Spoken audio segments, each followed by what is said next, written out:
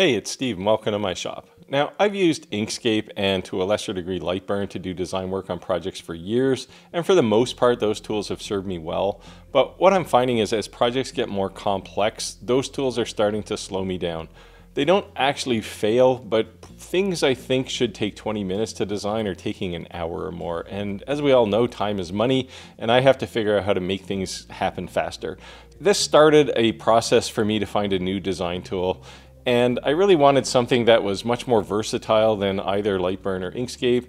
And in this video, what I want to do is walk you through the process I went through to find a new tool, show you some key advantages of the one I picked, and why you might want to use it too. So if you want to find out what this new design tool is, then stick around. And here it is. It's a tool called Kittl, and you may or may not have heard of it, but it's been around quite a while, and it's certainly gained quite a bit of popularity in places like t-shirt businesses. Also, anywhere where they do graphic arts and they need to put things together really quickly. Maybe they're making a poster, maybe they're making some labels or stickers for their business. It's great for that kind of thing. I don't generally do those things so much. But what I do is I create lots of logos, and I also do some photo imagery both for my website and for my Etsy site. And Kittl solved both of those problems really quickly. The learning curve was super simple for me, so I had no problems. And in this video, what I'm going to do is walk you through a couple scenarios. I'll certainly show you how I will create a logo both from a template, and Kittl has thousands of templates, and we'll cover that, as well as just starting from scratch and how you might want to just create something quickly. And then I'll show you how I use this on my website. And that's enough to kind of get to the next step here. So let's create a logo. All right, so obviously if we want to start creating a logo, we'll click on logos, and that will give us a lot of logos, as you can see, more than I'm going to count. These are templates, and you can take these and use them as a starting point, and you can modify. So I'm going to simplify this because I'm going to build a logo that's round. So I'm going to search for round things, and any one of these will do. Let's start with this one. So once I select it, I can say use this in my design, and now I'm ready to go. I can just edit anything I want, and you can see I can just click on text here, and what I'm going to do is give this a name. Notice when I unclick, this was already transformed on a circle, so that's why it's curved. And what I'm going to do is change this one as well.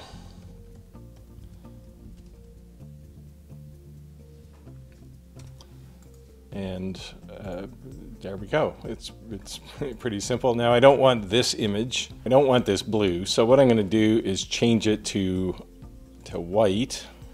And actually I'll do it down here because I can edit everything from one place. Each layer here has a different color, by the way. So I'm also going to get rid of this background color because it's kind of pointless to me again, because I'm going to do some laser engraving. So we'll make that white as well.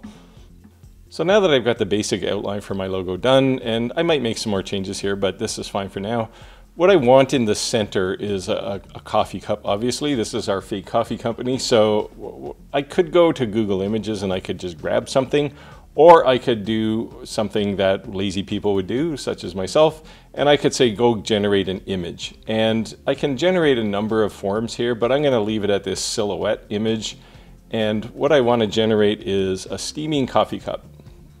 And it will go off and generate it. This is all AI. You're probably sick of hearing about AI, but here's a useful opportunity for you to exploit it. And it will create a coffee cup for us. And there's a coffee cup. It's certainly acceptable, and I think we'll use that one. I can resize it, and Kittl also has all these cues for making sure that you get things in the right place. Maybe I want to make that just a bit bigger. And there we go. That's not a bad start. It's nothing that I would sell, but it works. Now, what I might want to do also is, well, first of all, I'm going to get rid of this dot because it's driving me crazy. And so there we go. Now I'm also going to change the background color of this kind of brownish to black, just so we have proper two-tone for laser engraving. I don't really like this font. It's a little too clean for what I'm trying to go for here. So I'm going to select both of these pieces of text, and One thing you'll notice about Kittl is there are lots of fonts, endless numbers really. So you can certainly find something you want. I'm going to use this one called Milk Store just because it looks a little more kind of punky. You know, I could certainly change the size. I could do some other things here if I wanted to. I think I'm still going to make this a bit bigger. Put it in the center. So there we go. It's a reasonable logo, and I did it in 5 minutes. So really simple, and I used all the tools that are available. AI, I changed fonts. I started from a template that saved me who knows how much time, and I can now export this out of Kittl and put it on my local computer. And the way I can do that is I can click this export button up here. If you're using the free version, you'll have PNG and JPEG. If you're using the full version, you'll also have PDF and SVG. And you might want to use any of these for laser engraving. Since you're probably going to play with this initially with the free version, I'll use PNG. It actually works better for logos anyway. And I'll just export that, and now I can bring it into Lightburn and fire it to a laser. This video is about the design aspects of a project and the tools for that rather than engraving. So I'm not going to bore you with the details of importing this PNG file of the logo I created into Lightburn and figuring out what settings to use. Suffice it to say I did that. Now in Lightburn I did add a cut line around the outside, and when I did the engrave here, you can see the results are spectacular. It looks exactly like it did in Kittl, which isn't a surprise. What is a surprise is I built this logo in 5 minutes, and that is well worth the effort. All right, so clearly Kittl templates are the way to go, but let's say you're building a logo, maybe it's your own company logo, and you've searched through the thousands of templates that are there, and you just can't find anything that's close. So what do? Well, you create your own is the short answer. So I created a new project here, and what I'm going to do is just add some text, and I'm going to make it big here just to start so that I can see it. And I'll create the logo for my own company, and I'll start with the name. Now, my company, and I can mess around here with the size again once I have it, but my branding uses this Montserrat font, which I'm going to use here, and I'll start with that, and I'll stick it here in the center of the page somewhere. And what I'm going to do now is stick my own logo in there. So I've previously uploaded it, and it's just an SVG file, and I'll just drop it here, because what I want to do is make sure that it fits in between the two words here. So I'll add a couple of spaces and make this a bit bigger again, and then just drop it in there. So that's pretty close. I won't go for deadly accuracy. Now I want to be able to cut this out after, so this one will be a vector image. So I'm going to create just a square around it, and we'll just drop one on here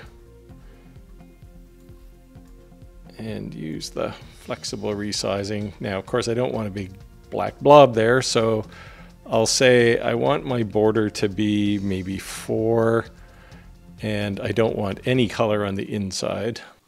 So what I want to do is set the alpha to 0, and the border on the outside is, we can even go a little wider just to make it stand out. So there you go, very quickly created a simple company logo. And just to make sure that everything is lined up here, I'll take the main part of the logo and I'll group it, and then I'll select everything and I'll say align all of this to the page, and voila, it's really that simple. So I'm not going to laser engrave this one. I'm actually going to save this as a vector, because what I'll do is I'll create a CNC image of this. I'll create a sign essentially that is done on my CNC, which is the other tool I use a lot in my shop. And to create a file suitable for CNC consumption, I'm going to use export again, But rather than using PNG or JPEG bitmap formats that are part of the free version of Kittl, what I'm going to do is use a vector format, which is part of the paid version of Kittl. And I'm going to start with an SVG file. Sometimes vcarve, when I import SVG files, doesn't interpret them very well, but I'll give it a shot anyway. If not, I'll come back and I'll export a PDF. And just so you know that I'm not doing anything nefarious here, I pushed this over to my CNC and you can see it cutting out here. In the end, the design looks exactly like it did in Kittl. Again, no surprise. Coincidentally, my toolpaths ended up going through a single layer for each of the different aspects of the image. So it turned out really cool in the end anyway, in spite of Kittl, but Kittl definitely made this a much easier job than it would have been in the past. All right, this video is getting a bit long, but I wanted to show you one more thing. If you're doing any online sales or you need marketing collateral for things you're building, then you're going to want this feature because it helps clean up a lot of, if you're like me, poor photography. So under AI tools in Kittl, there's this AI product backgrounds option, and I'm going to use that. And I'm going to start by uploading an image. And it's an image of a river clock that I built. And you can see there's a couple things wrong. First of all, it's on a boring background, but it's also skewed. So what I'm going to do is use Kittl to rotate it and then generate a nice background for it. Now, the first thing it's doing is removing the existing background and stripping it down. Then I can resize it if I want it to be a particular size. And because this one is skewed, I'm also going to rotate it a bit to get the numbers straight. And there we go. Now, I could pick a new background for this from a set that they provide by default in Kittl, or I can use AI, of course, to describe what I want to put it on. And let's say I want it to be put on a wall of barn boards, let's say. And we'll see what it looks like. So then I can generate a new background. So, and here we go. Second time it did a much better job. It put it on barn boards the way I asked, and it looks really nice. And I could publish this if I really wanted to. And it's AI at its best. So very nice feature in Kittl. I discovered it by accident, and I've quickly become reliant on it because my photography is generally so bad. So that's Kittl. It'll save you a ton of time and it's super easy to use. I can count the hours that I have saved in the short period that I've been using it in my shop. I won't be using Inkscape for this kind of design work going forward, and I definitely won't be using Lightburn for any kind of design work in the future. It'll be laser control only for me. Now, full disclosure, I was evaluating Kittl before I created this video, and I was about to buy the $10 a month plan because I wanted the vector export.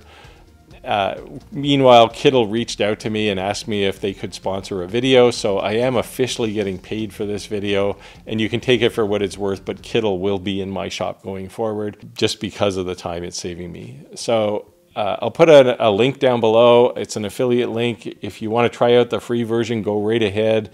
It's quite powerful, and it'll give you a real feel for how easy this is to use.